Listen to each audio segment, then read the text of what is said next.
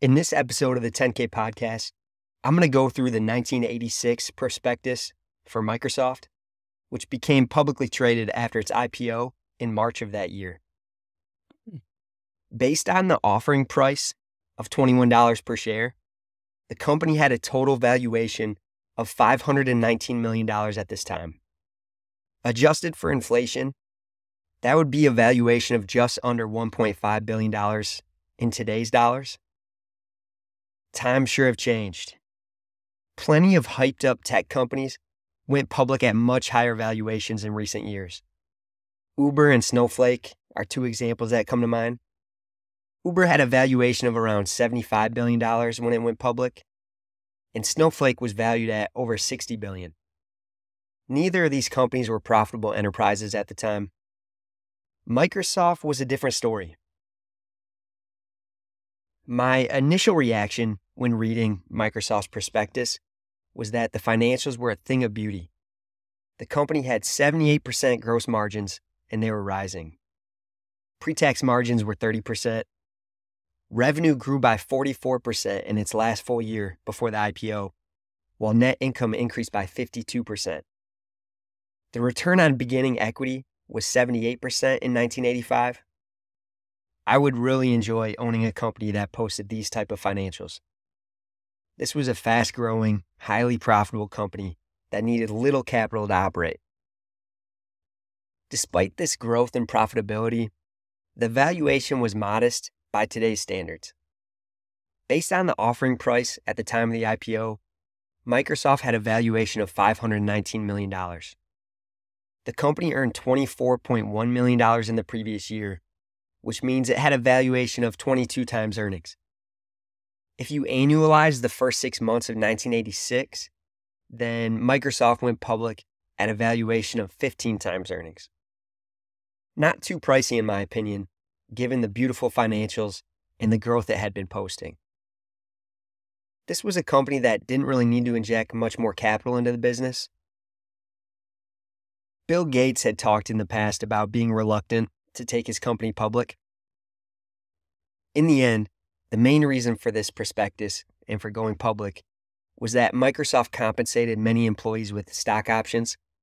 It would have been nearly impossible to use this incentive structure as a private company. Microsoft was founded in 1975, so it had been around for a decade already by the time it went public. The company got its start by providing software to the MITS Altair, which was the first commercially available personal computer. The success of this software helped put Microsoft on the map, and it was able to develop relationships with new customers. Microsoft licensed its software to other computer manufacturers, including Apple Computer. Importantly, when IBM was planning its launch into the personal computer business, Microsoft was one of the companies it approached to find an operating system. IBM was moving quickly and wanted to outsource certain components, including the operating system software. Instead of writing the code from scratch, Microsoft decided to buy 86 DOS, which stood for Disk Operating System, from a company called Seattle Computer Products. Microsoft modified it and rebranded it as MS-DOS, which stood for Microsoft Disk Operating System. I'll talk more about this later, but this was a crucial development for both IBM and Microsoft. IBM's computers ended up being very popular, and Microsoft software became the standard. Consumers who might not have been computer experts eventually began to understand how to use Microsoft's operating system. So when competitors to IBM wanted to create their own personal computers, they went to Microsoft to provide the software. IBM introduced its personal computer in 1981, and this prospectus notes that IBM had been a leader in the sale of microcomputers since that time.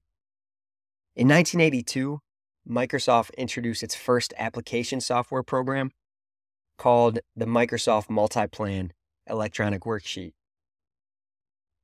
Developing applications would be a very important step for the company. Microsoft Word was launched in 1983, followed by Microsoft Excel in 1985.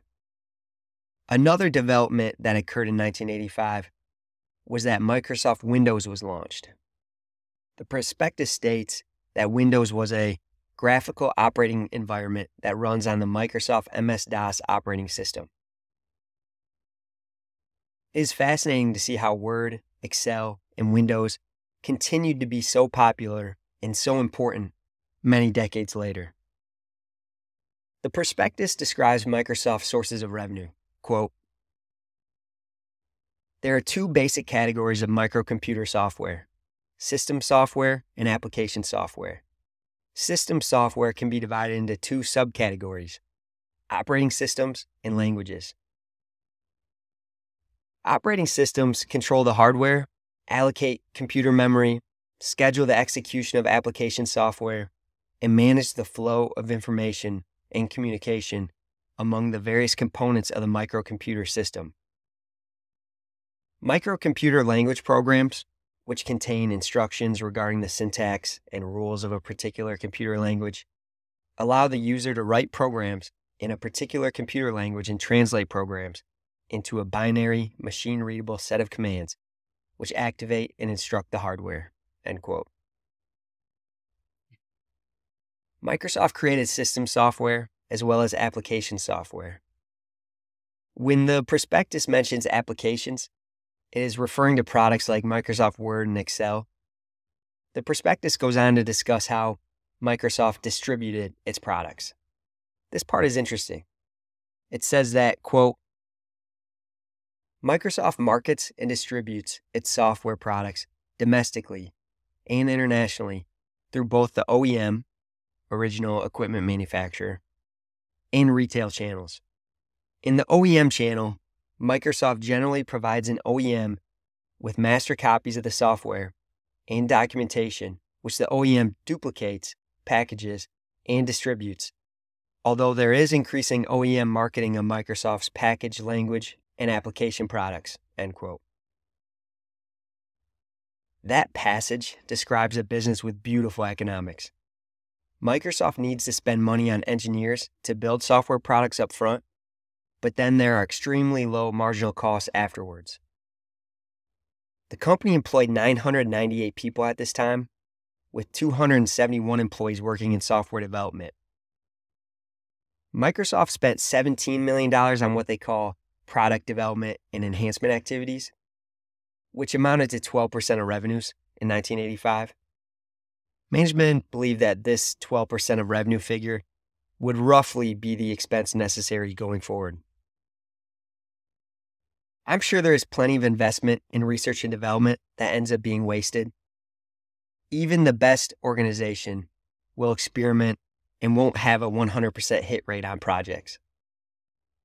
A man named John Wanamaker, who was in the retail business, once said that, quote, "Half the money I spend on advertising is wasted.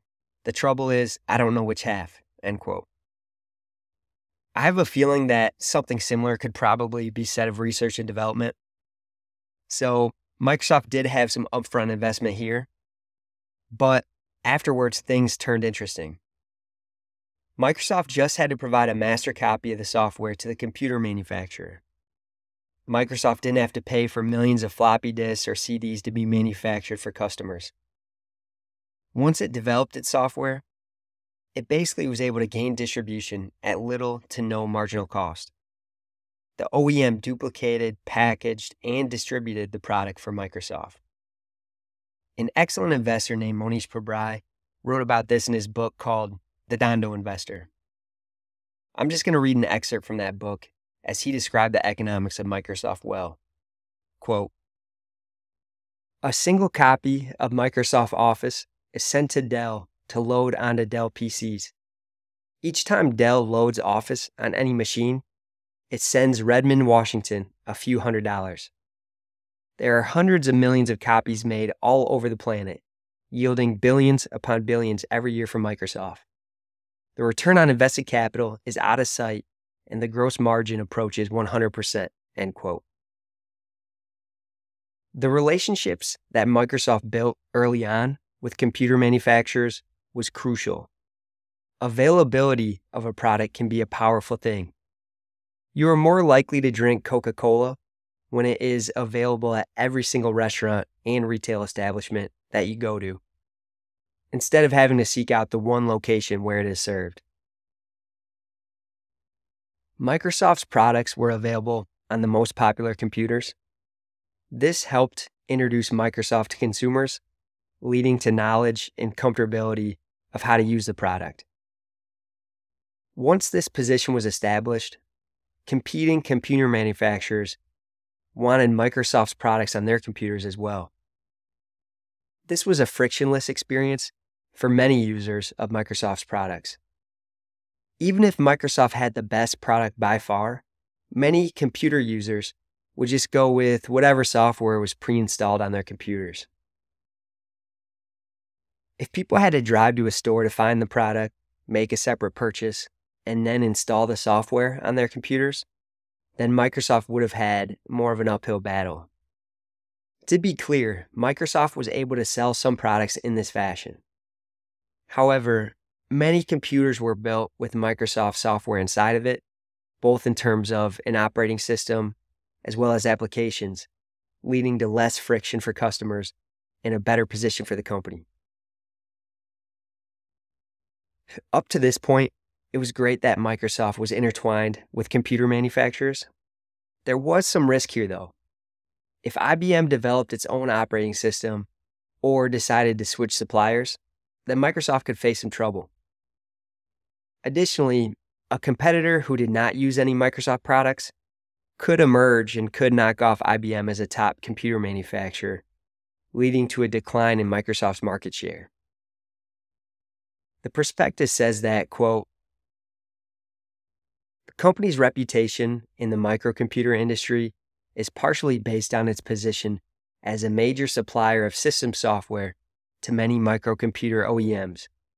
And if MS-DOS were to lose its position as the most widely used operating system for the IBM PC and IBM compatibles, it could adversely affect the company's relationship with its customers," end quote. Further down in the section on risks, the prospectus notes that price has not been a major factor in the software market. That is excellent news for software companies like Microsoft. That could change, though, which was definitely a risk.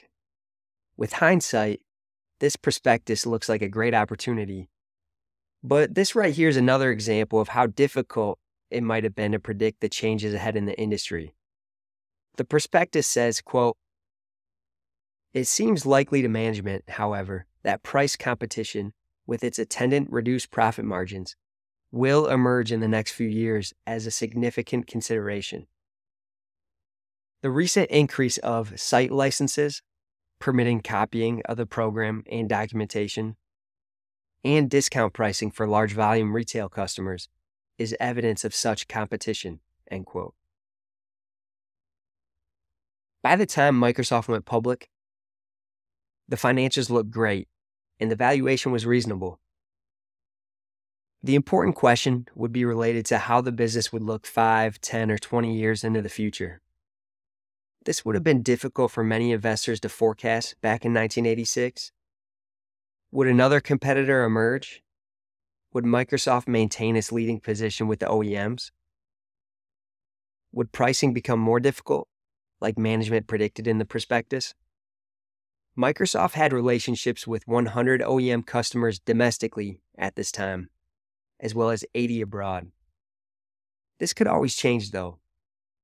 The prospectus was clear that Microsoft's industry faced rapid changes in technology and that new products needed to be developed.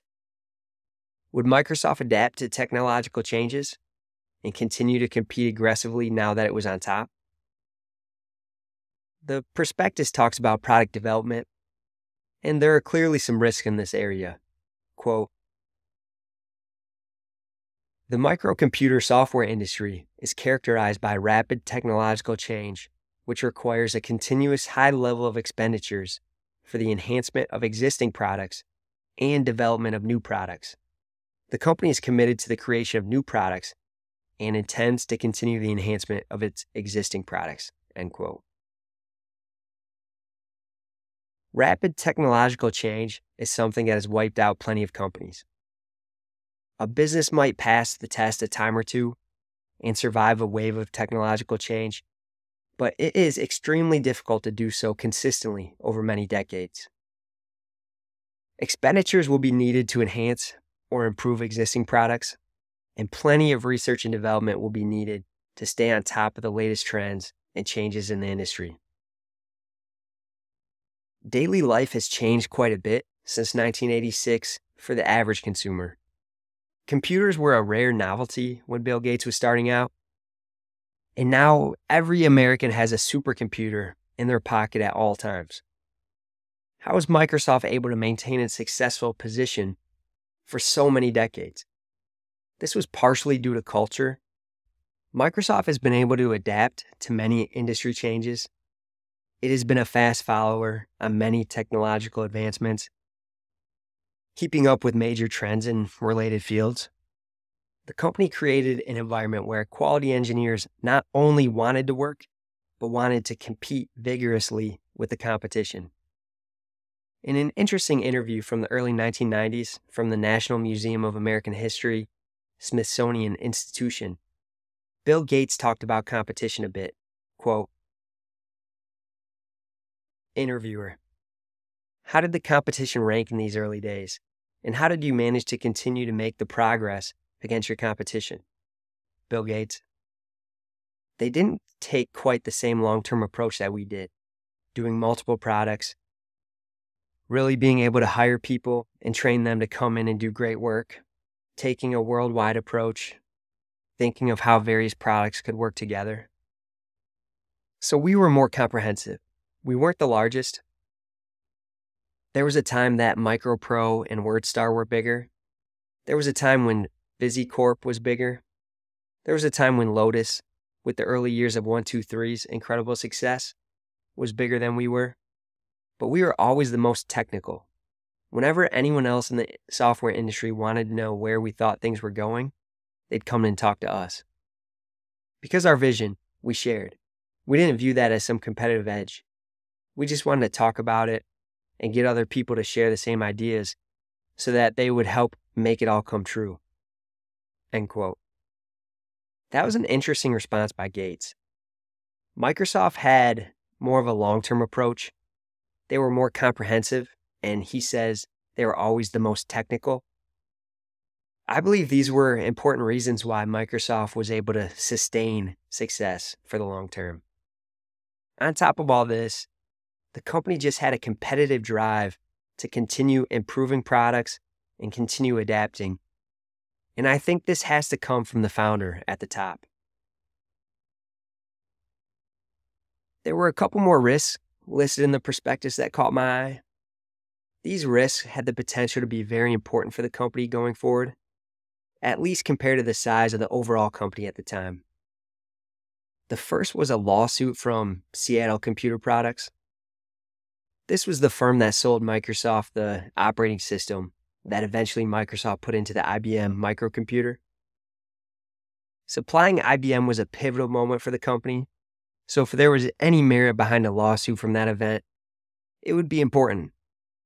The prospectus says, quote, Microsoft was served in January 1986 with a summons and complaint in an action commenced by Seattle Computer Products, Inc., SCP, in the Superior Court for King County, Washington. This action arises out of an agreement entered into in 1981, under which SCP sold to Microsoft SCP's rights in a disk operating system, which Microsoft developed into MS-DOS, end quote. The prospectus goes on to say that the lawsuit alleges that, quote, SCP has an assignable, perpetual, royalty-free worldwide license from Microsoft for MS-DOS in its current and future versions, end quote. It then states that Seattle Computer Products was asking for, quote, damages believed to exceed $20 million or $60 million when trebled, or a rescission of the agreement, a return of the rights granted thereunder, and an accounting for the payment to SCP of all revenues received from Microsoft's marketing of MS-DOS, end quote. Now, investors at this time might not have worried about a lawsuit like this, but the figures mentioned were substantial. Damages of $60 million would be huge compared to Microsoft's $24 million of net income in the last full year.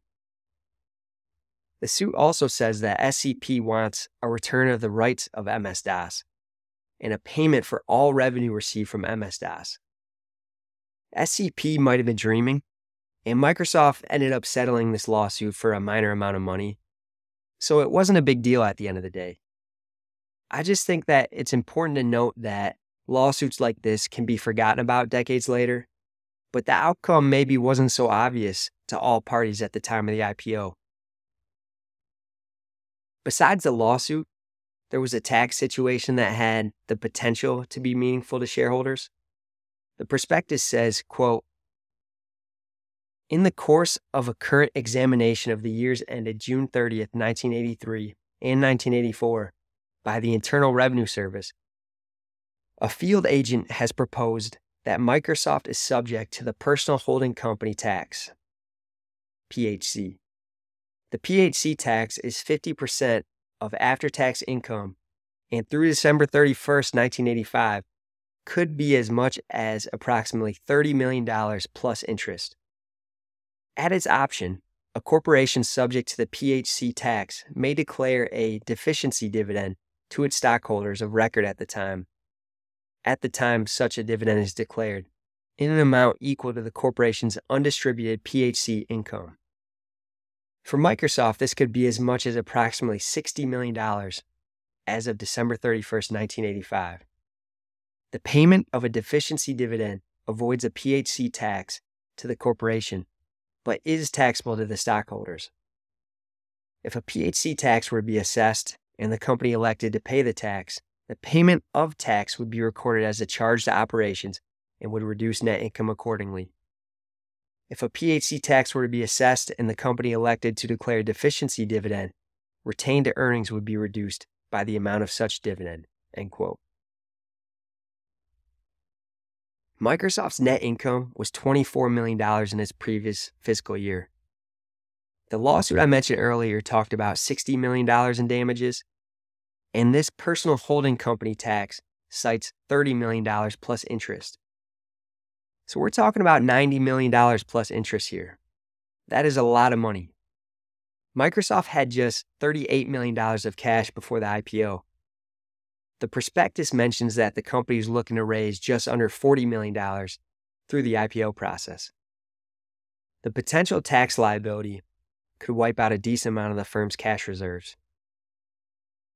The figures in the lawsuit and the potential tax liability were substantial however you want to look at it, whether compared to the market capitalization, its net income, or its cash reserves.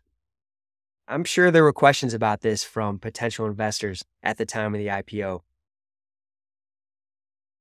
Microsoft had $140 million of revenue and $24 million of net income in 1985, just before the IPO. The company just kept growing and growing. 5 years later, in 1990, revenue amounted to $1.2 billion, along with profits of $279 million. Jump ahead a decade to 2000, and Microsoft had $23 billion of revenue and $9.4 billion of profits. After another decade, we come to $62 billion in sales and almost $19 billion in profits. In 2023, the firm had sales of $212 billion and profits of $72 billion. This is some ridiculous growth, both in terms of the growth rate and the length of time it has continued to grow. It is just incredible to see. Since the IPO, revenue has compounded at a rate of 21% per year, while net income compounded by 23%. This is over a 38-year period. It is hard to find too many years in which revenue failed to increase. Revenue declined by 3% in 2009 and by almost 9% in 2016.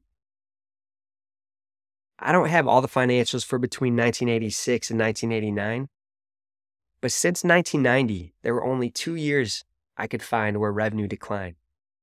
Net income fluctuated a little more as there were some more years of profit declines. Some declines were pretty large, as net income dropped by 27% in 2012. Overall, though, this is a story of consistent growth from all angles. The company had profit margins of 17% in 1985, while that figure grew to 34% by 2023. There was consistency in many financial metrics. The return on equity is still impressive at 39% in 2023. This is especially impressive given the size of Microsoft with over $200 billion of capital today. All of this growth and excellent business performance has been through periods of rapid technological changes.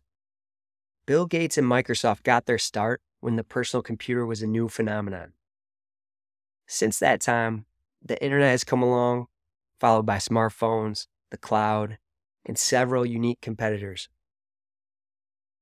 Microsoft didn't foresee every change and didn't capitalize on every new business opportunity. It would be crazy to expect them to do so. Yet, the company was able to pivot and adapt to several challenges and changes along the way. This is an extremely unique story, and the prospectus was an interesting read. And that's where I'm going to leave off for this annual report. In the next episode, I plan to take a look at some of the early annual reports of Sears Roebuck. I thought it would be interesting to study some of the great retailers of the past and see how the industry changed through the years. In the meantime, I'd love to hear any questions or comments from listeners. You can reach me at jacob@mcdonough-investments.com or on Twitter @mcd_investments. Thanks for listening.